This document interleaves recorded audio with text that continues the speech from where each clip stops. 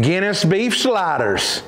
Get you some. All right, I'm gonna take a 1/4 stick of butter. I've got a cast iron pan on my Traeger. I've had it heating up for about 15 minutes. Let's get it in here and let's saute some onions and mushrooms. So now that the butter's melted here, I'm gonna splash in just a splash of Guinness, splash of that W sauce, a little bit of Dijon mustard, a lifted onion soup mix here. Let's get this stirred around. To build our sandwiches, I'm gonna take and put a little bit of Swiss cheese on the bottom. Now I've got 3/4 of a pound of almost shaved roast beef. Let's get another layer of cheese on it. Now it's time to get some of those beer braised Guinness onions.